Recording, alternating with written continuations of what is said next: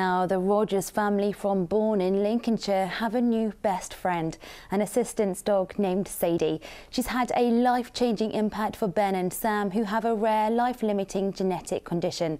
This is their story. Hi, I'm Sam. Hi, I'm Ben. I'm Lily, and I'm Ben and Sam's sister. I'm Owen, and I'm Dad. I'm Anna. I'm Mum to Ben and Sam, who have Duchenne Muscular Dystrophy, and to my daughter Lily. It's 7:40 and we're having breakfast. Ben and Sam have Duchenne Muscular Dystrophy, which is one of the most severe and progressive forms of muscle wasting, and it does affect not only the legs but also the arms and all muscles in the body, so that includes heart and lungs. They were diagnosed with Duchenne when Ben was 8 and Sam was 5.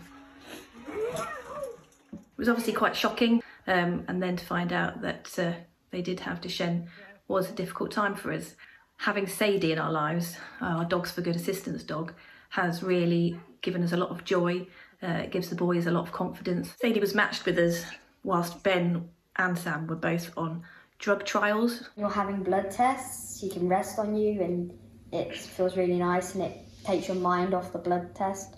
She does lots of helpful things like open doors, take your socks off, lick you and keep you company at night. When we first got Sadie, Dogs for Good were really fantastic in training me and Ben how to work with her, how to get the best out of working with Sadie. She helps them tidy up their clothes, picking things off the floor that they can't reach. And she likes to get involved in everything that we're doing. I love her cuddles. What about you, Lily? I think Sadie is great for when Ben and Sam go to hospital because I always worry that they're not going to be okay, but with Sadie, I know they are not going to be sad. Lockdown was difficult. Ben and Sam were in shielding, so they couldn't go out of the house. Towards the end of shielding, they went out more often into the woods and were able to walk Sadie with us on their electric bikes and on their wheelchairs.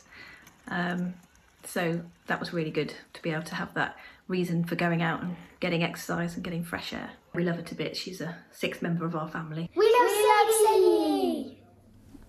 Oh, and that was the Rogers family there, telling the story of Sadie, the wonderful 6th member of their family.